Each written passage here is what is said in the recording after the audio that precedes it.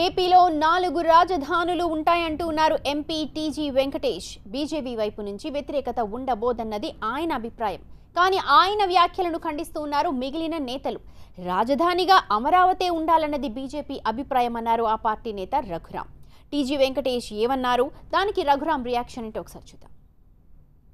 మా ప్రాంతంలో ఉండేవాళ్ళు బీజేపీ వాళ్ళు డెఫినెట్గా ముందుగానే మేము డిక్లేర్ చేస్తారు. మేము రాజ్యసభగా నేను జాయిన్ కాకముందే ఈ ప్రాంతానికి రాజధాని కావాలి అని డిక్లేర్ కూడా చేస్తారు. 2వ రాజధానో సీఎం డిక్లరేషన్ చేశారు. సో నేను కొత్తగా చెప్పేది ఏం లేదు. ఇప్పుడు 4 రాజధానులు వస్తే బీజేపీ స్వాగతిస్తున్నది.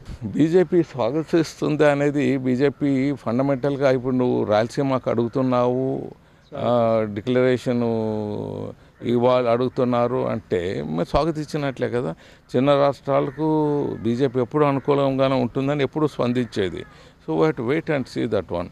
అది ఆయన వ్యక్తిగతంగా చెప్పినట్టుగానే భావించాలి, కానీ అది భారతీయ జనతా పార్టీ యొక్క స్టాండ్ మాత్రం కాదు. భారతీయ జనతా పార్టీ రాష్ట్రంలో అమరావతి అంటే రాష్ట్ర రాజధాని నిర్మాణం జరగాలని కోరుకుంటోంది. ప్రధానమంత్రి గారు కూడా రాజధాని నిర్మాణానికి నిధులు ఇస్తారని చెప్పడము, దాని తదంతరము నిధులు ఇవ్వడము కూడా జరిగింది.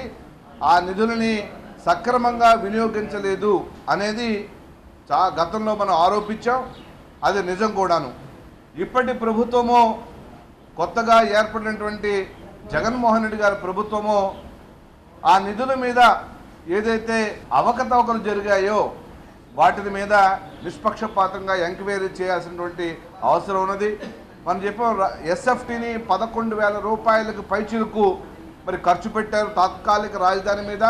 దీని మీద కూడా రాష్ట్ర ప్రభుత్వము ఎంక్వైరీ చేయాల్సిన అవసరం ఉంది.